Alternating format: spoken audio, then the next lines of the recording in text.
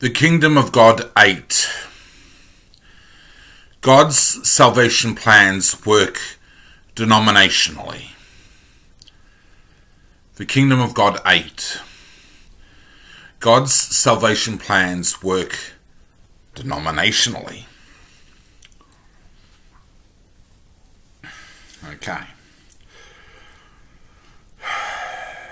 Judaism has denominations. Christianity has denominations. Islam has denominations, and even VIII does have denominations. All major religions, for the most part, have denominations. God instructs the denomination on its salvation. When you're in the denomination, you know you're saved. And you know the rest, they're not really being saved. You know that. You understand that you're being saved and they're not right. That's the knowledge you have.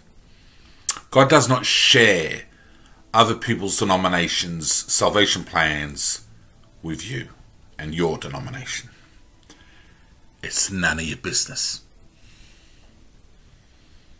If you get serious with your scriptures, He will at one point talk to you and tell you, yes, they have a salvation plan. It's none of your business. You're not allowed to know that they're being saved. It's separate to your salvation plan. The knowledge of their salvation is not your business.